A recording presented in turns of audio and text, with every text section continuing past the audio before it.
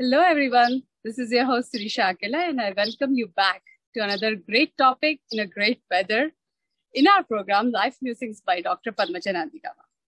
Today's topic is discussion for grit and ikigai. It will take a deep dive into navigating personal growth and development. We will identify and unpack the psychology behind becoming your best self while leading a fulfilling, purpose-driven life. Also, if you are someone who wants to live more on purpose, have more meaning, and generally feel more alive, listen into this episode. So let's start with the question, what is grit? Nice location, nice day, huh? Yes. And a nice topic too. Correct. It's all going to sit together very well. Grit is a new concept which was put forth by Angela Duckworth. What she says is grit is a characteristic feature which is seen in most of us or some of us, which is like our perseverance and passion towards our long-term goals. Okay, so grit is like a personality trait. Some of us have it, some of us don't have it. Yeah. Nice. So what are the different components of grit then? Grit, as they say, it's a new concept again, and it is something which is combining of fewer characteristics. Mainly, it is like courage, one. When we observe people who are successful, we know that they might be very intelligent, they might be having high IQs, but also they might be hardworking. In spite of all that, these very successful people have this quality called grit. And when we look at them, the other special qualities which are comprising of this grit are courage, which is like they're not scared of failures. In spite of facing failures or blockades or breaks in their careers or in their life, they come back, and they come back with force. They stick to their goals. So courage is one, and then they're very passionate. They have a purpose, and that purpose is full of passion, and they persevere. They hold on to that. They practice until they get it. And you have to understand that people who are, having this grit are not perfectionists. They are excellent in what they do, and they're very, perseverant in what they do, but they don't strive for, perfection, because people who are perfect or who are striving for perfection face anxiety. Sometimes they are worried about failure. So, but people with grit are not striving for perfection, but they strive for excellence in whatever they do. And most importantly, people with grit are very optimistic. They do a self-talk of optimism, and they believe and achieve whatever they are, they want to achieve. So they work on this concept that conceive, believe, achieve. So they conceive their goals, they believe that they can achieve, and they will go on achieving it. And here, people with grit have these purposes which are going to be useful for the society. They believe that their purpose is going to be useful to the society, and they believe that they can achieve it. So these are some of the traits which you see in people with grit, which are, like, as I said, courage, lack of fear of failure, and passionate perseverance, and optimism. And they practice till they get it. So these are some of the components of grit. So how can we make our students gritty then? This is a good question, right? Here we are seeing our younger generation, which are not used to failure. They don't like failure. And we are cultivating that behavior.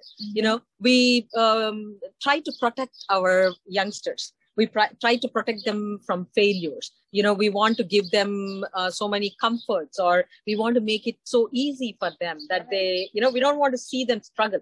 Right. So that is one reason that they're not trying to take any challenges and chances. So here, what we need to tell them is you have to show the courage. You have to lose the fear of failure. It is okay to fail sometimes. So they have to keep trying, and they have to practice till they get it.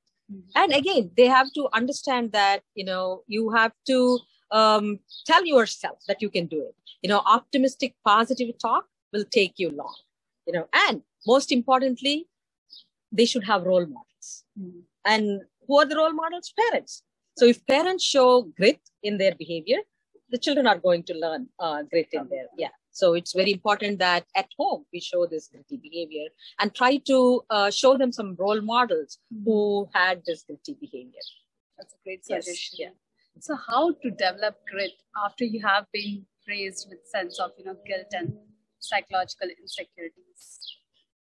Role models will help you, and positive talk, and having somebody to bounce off your ideas, and creating a positive environment. It's always very important to have a positive influence around. Don't have any negative influences. People are always trying to pull you down. So try to keep them away. Try to keep the negative influences away. Always, cultivate positive environment. Give yourself a positive self-talk that you can do, you can achieve. So that will take you a long way.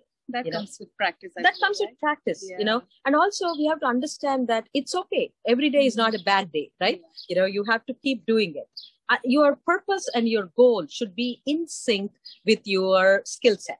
So how are you going to know that? Have mentors, listen to people around you, so that will help you. And always choose a purpose and goals which are going to be, making you feel good about it. Like you should always think about the bigger picture. Do good to feel good.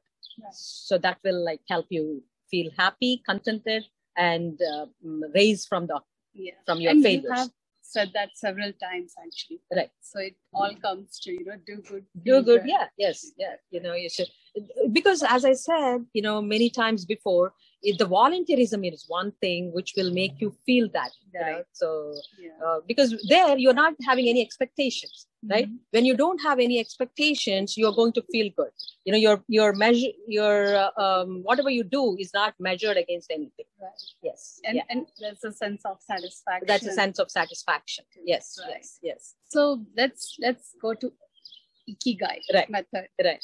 What is the Ikigai method, and what's your advice on finding Ikigai? Yeah, this is a new concept. Ikigai is a new concept, which, you probably might have heard it in many times, and there is a scientist, again, a researcher, a psychologist, Butner is his name. So what he says is, all of us should have this Ikigai. And he went around the world looking around people who have lived long, successful lives. And when he observed, what is making them live happy, long lives, what he found was these people had a purpose in their lives, apart from having a purpose or that Ikigai, which drives them to lead happy lives. These people were, having long-lasting friendships. They were still friends with their childhood friends. And then they lived with their families, maintained family connections. And most importantly, they were eating plant-based, diets, which are, high in protein. And they were spending a lot of time in nature, taking nature walks. And also they were, having some spiritual base to their life. See, most importantly, spiritual. When I say people like, oh, I'm not religious. When we say spiritual, it is like you don't have to go to your place of worship, your temple or church or mosque. it could be, how you volunteer again, how you give back to the society. All these things they've observed that is enhancing their life, making them live longer. They're finding that they don't fall as sick as often, leading healthy lives. And many of these people living in these blue zones, as he calls, are still having a purpose and are holding their jobs. And they were like in their 80s and their 90s. Right. So when we look back, we have to understand that, being attached or being close to nature, being close to your people, being connected to your family, because when you're connected to your family and friends, during times of stress, your body releases something called oxytocin. Right. Oxytocin is a hormone which makes you fight stress. It is a hormone which is going to be acting against stress. It's also called as a cuddle hormone.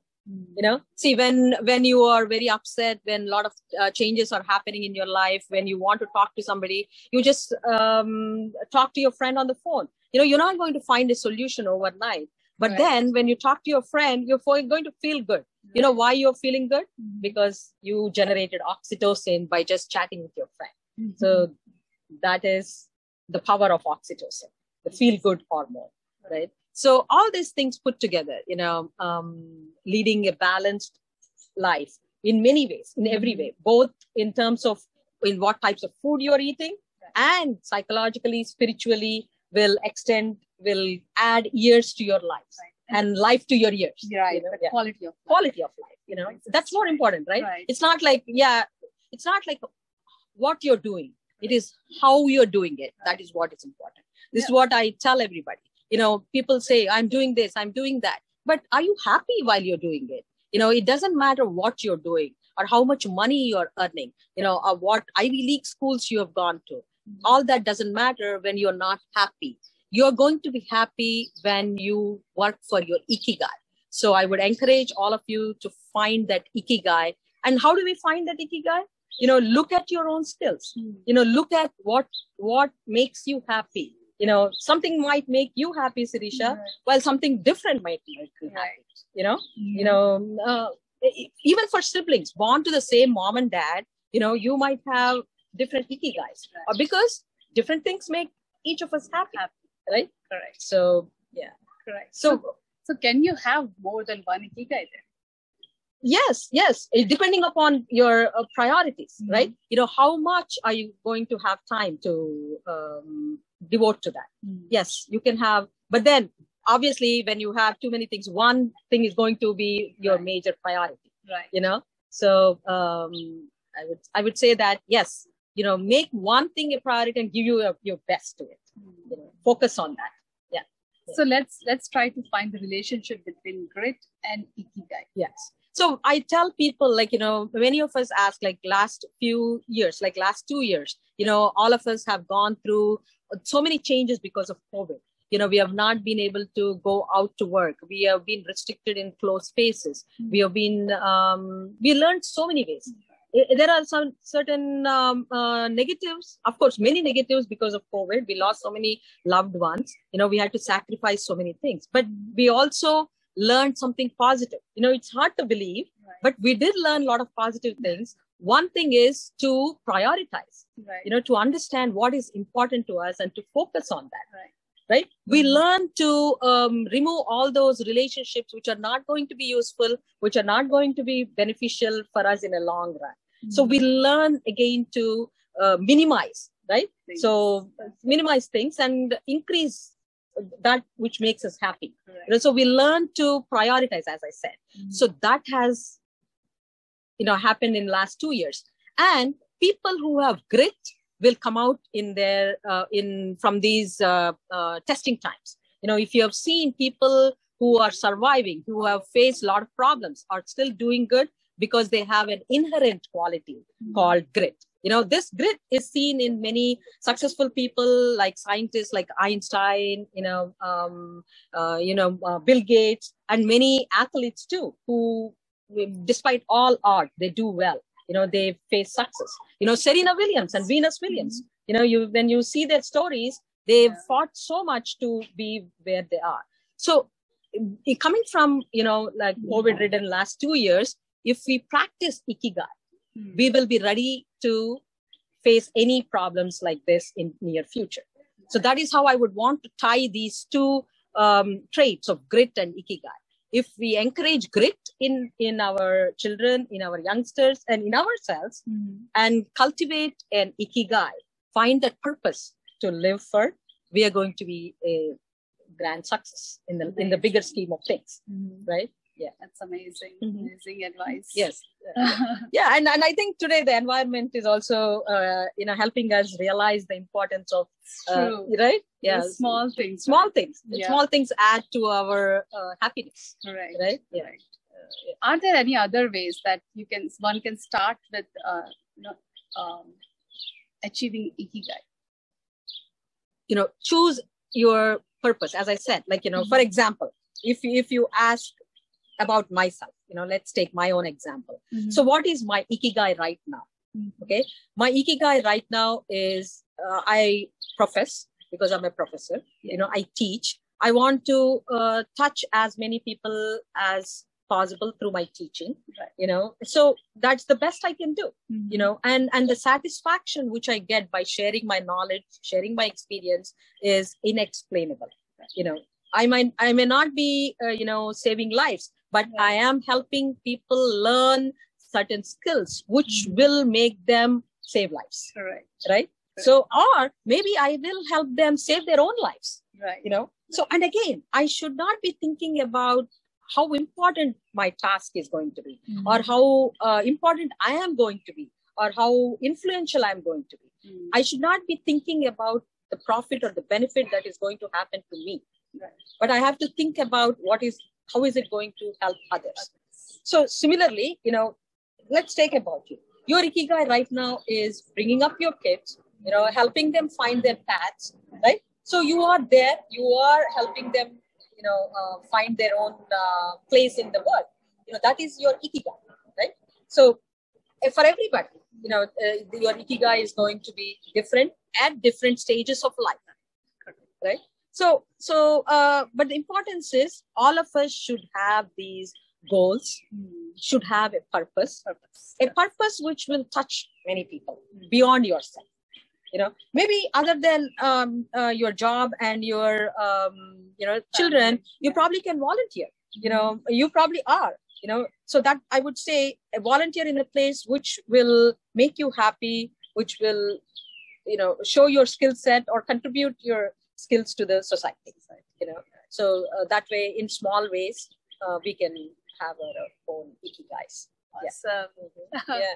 So, for example, you might ask me, what is the Ikigai of a grandparent? The grandparent, they're sharing the happiness. Yeah. They're sharing their stories. Experiences. Yeah. And staying happy and staying positive so that their grandchildren can learn from them is their Ikigai. Right? Instead of being depressed or being upset or, so being positive is also, and having a smile on your face, being there for somebody. So that is awesome. Thank you. Today's episode. Yeah. It's a bigger picture, right? We slowly progress from so many different concepts, and this Ikigai really gets to me too. It's a newer concept. I really was excited when I heard about this. Yeah, and I really like this because it just sits very well with how we are all progressing in the world right now. Yeah. And I think I also saw your article. That came in. Thank you. Yeah. So, the question the editor asked me when I was writing this article for American Telugu Association magazine was, she asked me, how can somebody deal with a situation like COVID if it happens again? So I thought about it, very good question, right? So I thought about it. How do I present this, or how do I tackle this question? Then I thought, people who have survived the COVID situation showed a lot of grit, showed a lot of inner strength, dug inside, faced those fears of losing people, or face the actual reality of losing people, and they came out of this, and still they are moving along in their lives. Right. That is because of that grit, and how do we move along now after the survival? It is having an ikigai, having a purpose, and as I said, COVID has taught us that. Right. The positive pro of COVID is, to learn to prioritize, to have a purpose, to have a deep meaning to our life. Yeah. And just slow down and take one step at a time. Slow down, take one step at a time, make yourselves happy so you can make others happy in your life. Great. So I would advise everybody, find your ikigai. Great. So in the end, only you can take the action, right? Necessary to pursue your ikigai. And once you have gotten really great at something, you can teach others to do it. You'll get back much more than you give. Thank you for the content, Padmaja garu. You're most welcome, Sirisha. I really enjoyed presenting this today. Yeah, thank you. Amazing. So we'll meet again with another interesting topic like this in our next episode, as usual. And thank you all for joining and supporting us all the way. Watch us live on Mana TV International with YUPP TV. And for repeat telecast, subscribe to Mana TV on YouTube. And also like our Facebook page to stay connected. Stay healthy, stay happy, stay smiling. Goodbye.